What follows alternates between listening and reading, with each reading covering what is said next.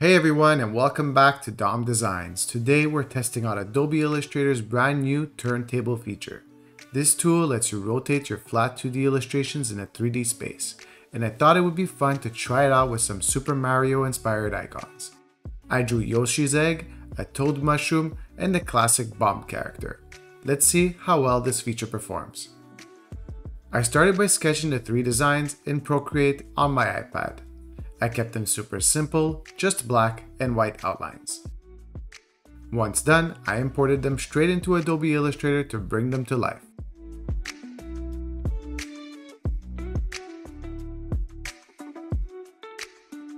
Inside Illustrator, I set up three layers: a reference layer, color, and outline layer. Then I went ahead and inked the outlines with a nice thick stroke. Since this video isn't a full illustration tutorial, I'll fast forward through most of the vectorization, but here's a quick breakdown. Yoshi's egg. I kept it as simple as possible. No shadows or highlights. I wanted to see how the turntable handled something flat. The Bob-omb character. This one's more detailed. I added the outline, base colors, and some simple shadows. With its multiple shapes and angled view, it's the most complex of the three.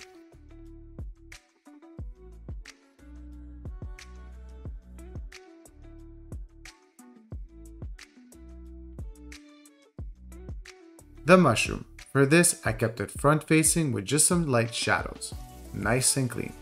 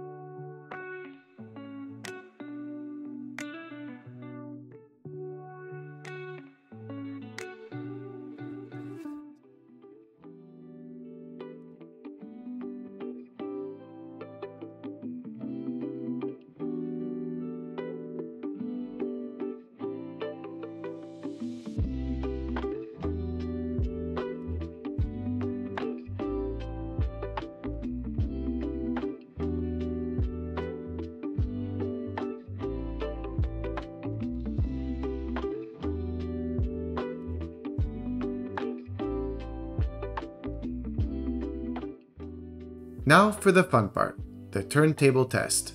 With all three illustrations complete, I grouped them and brought them over into the Illustrator beta app. To access it, go to the top menu and select Window, scroll down and click on Properties. Here's where the turntables button show up. I selected the egg, hit the turntable button, and after a few seconds, a slider appeared below. Moving the slider left and right, I could see the illustration rotate in 3D space. Pretty cool. The front looked great, though the back got a bit messy with a dotted pattern.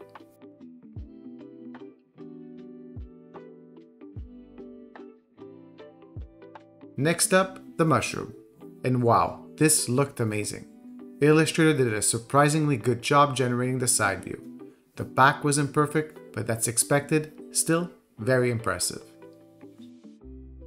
Finally, the Bob-omb character. Honestly, I was shocked at how good this one looked, especially considering it was drawn at a 45-degree angle. With small, subtle turns, the rotation looks natural and believable. So what do I think of the turntable feature? Honestly, it's pretty awesome for the beta release. I wouldn't rely on it for a full 180-degree rotation. It struggles there, but for slight perspective shifts, it's super fun and useful. I'm excited to see how Adobe polishes it in the future updates.